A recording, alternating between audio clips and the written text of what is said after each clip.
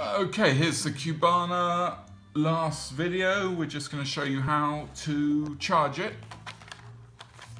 and how to change the coil. So if I can just get this out.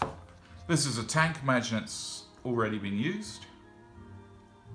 We unscrew it, and here in what I suppose is the top of the tank is a coil which needs to be replaced on a fairly regular basis. That's it. We chuck that away and we put in a new one. We've supplied one replacement and more replacements are available. So you take the new one, you screw it in all the way in, otherwise the thing will leak, and back on here, and you're done. Now the last little thing you need to know is, if you don't already, is how to charge this. And it couldn't be simpler. We've got a USB charger cable.